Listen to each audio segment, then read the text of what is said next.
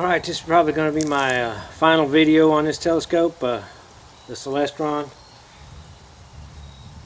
This is my final thoughts on it. I love this telescope.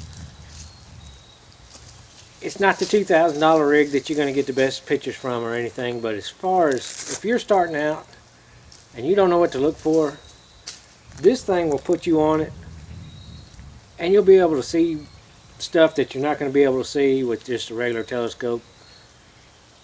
I highly suggest you getting a camera and actually modifying it, take the IR filters out of it. That's the only way you're really going to see these objects in the sky really good. From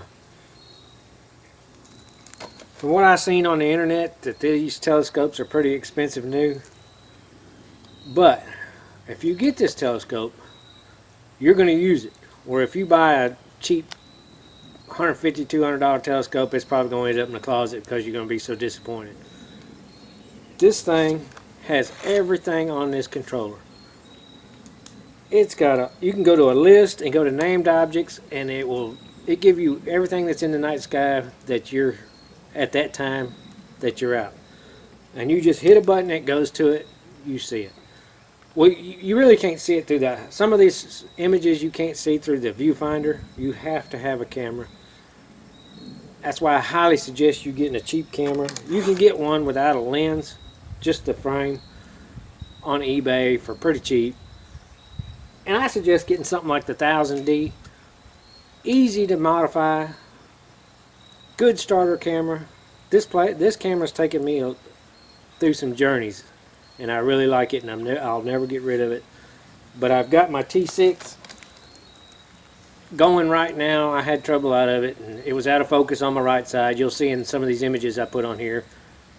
I just had the sensors adjustable on it, so I had to turn the screw in one turn, and it focused everything back right.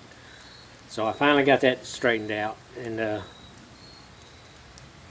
this thing does take battery. Somebody asked me about it. You just take this cover off and it's got the battery packs go in there. But I don't use the batteries because batteries are expensive, and if they go dead right in the middle of your imaging, you'll have to start all over. You'll have to put batteries in, realign it, get back, center it back in your frame. It just ain't worth it to me. I'd rather just plug it in.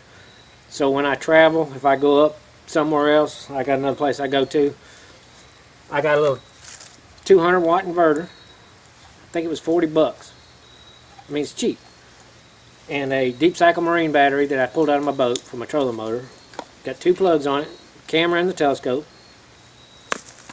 I ran that 2 nights in a row from sundown to sun up, and it still had perfect charge on it, so that's not a problem. As far as it taking the best pictures, it's not like the $2,000 rig or a refractor or anything, but it takes decent pictures. I put all the pictures I've taken so far on this video, and you can see that it does all right. You'll be able to see the stuff in the sky that you want to see. And yeah, it's been a pleasure to use. I really like it. I hate that the price is so high on it. I didn't realize it was that high because, you know, I bid on this and got it for $215. Did not realize they were that high. But as far as using it, if you spend the money on one, maybe you can find one used, you will use it.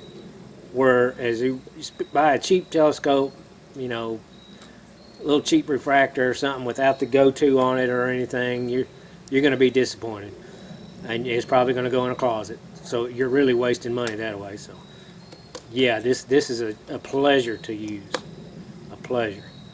So alright, I'm going to wrap this up. If anybody wants me to make another video on this thing about some kind of feature or something on it, I'll be happy to do it. But other than that, this is probably the last video on this one.